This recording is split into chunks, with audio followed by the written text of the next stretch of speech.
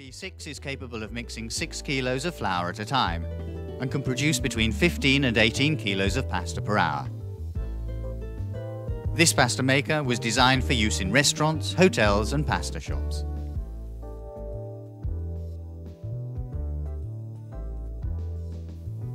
Entirely manufactured in stainless steel, it has a built-in fan for preliminary drying. As with previous models, the P6 operates in 2 separate stages: mixing and extruding. The best results are obtained with coarse granular dough. Let's watch the P6 in action making penne. The characteristically diagonal cut of the penne is made using a special accessory.